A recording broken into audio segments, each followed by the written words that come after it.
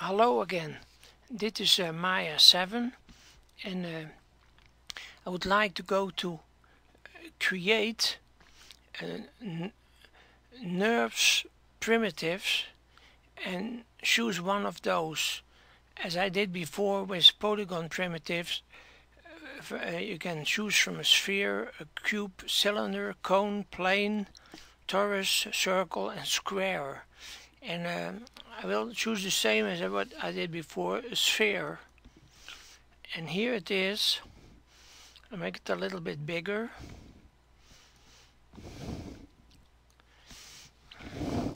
And then I go to shading and smooth shade all. Then I go here and a right mouse click and choose control vertex.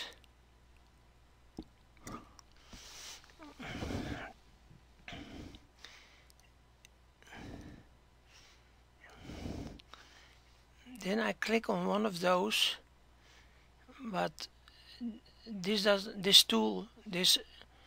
space tool doesn't make sense. I take the other one and I pull it out like this. And now you can have a couple of them and pull them out. You see, you pull them out all at the same time, just as what we did in the other little tutorial from polygon surfaces. Now, and this is really fascinating because it's a kind of sculpting what you can do, you know, and with some fantasies you can see here already a nose, right? And you can do everything with it, and that's what I so admire in people like Avery, Tex Avery.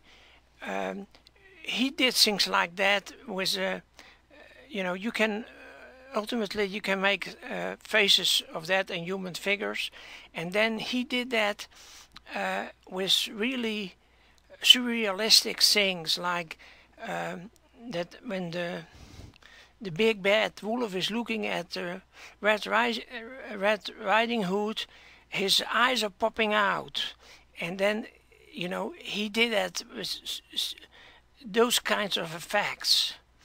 But the fascinating things of Tex Avery is that he is avant-garde. He did it before his time, because there was not computer animation at that time. He did it all by hand. They did it all by hand, right? But now you have the possibility to do it with a computer.